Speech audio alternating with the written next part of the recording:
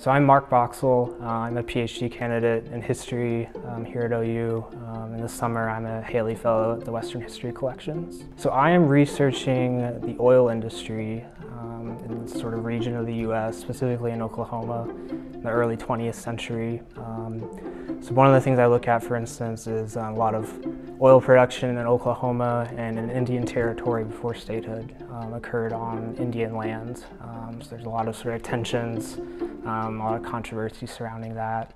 It's one thing that I look at. The oil industry is very much wrapped up in white supremacy movements in the early 20th century, even more so than a lot of industries in the South. So I'm looking at a lot of things about race and oil extraction, some of the ideas, environmental problems that arose around that industry. The collections here really are focused on sort of early 20th century Oklahoma, the time around the transition from territory to statehood, and that happens to be the same moment when the first oil booms occur.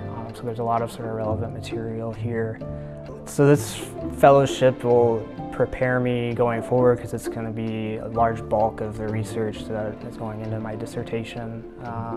So I suspect not only that, but things like articles, journal articles, be able to use material from here and my time doing research here to do those. And as any academic knows, those are the things you have to do in order to establish a career. And definitely the collections here go a long way towards helping me towards that goal.